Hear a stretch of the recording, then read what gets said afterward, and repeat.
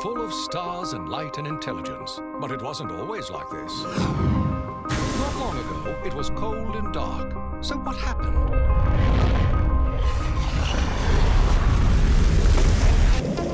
Someone made a decision.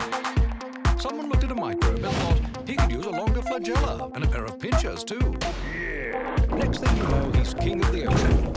Then someone decided he should hit the beach. Land creatures were born, but life on land is a dicey proposition. So someone looked at our hero and said he needs to be able to defend himself. And voila!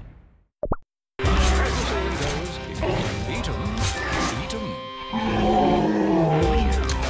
But survival depends on numbers, so someone made our little champs irresistible to the opposite sex.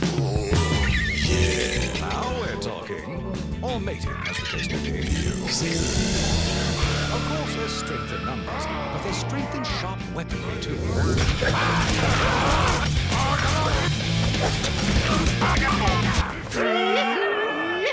Ironically, this led to what we call civilization. But civilization meant more competition for just about everything. Happily, someone pulled our species aside and said, "You guys need to chill out and unify this planet." So they did.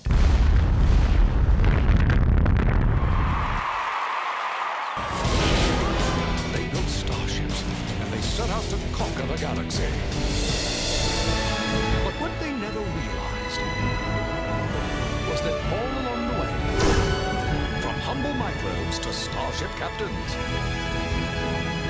someone had guided them at every turn.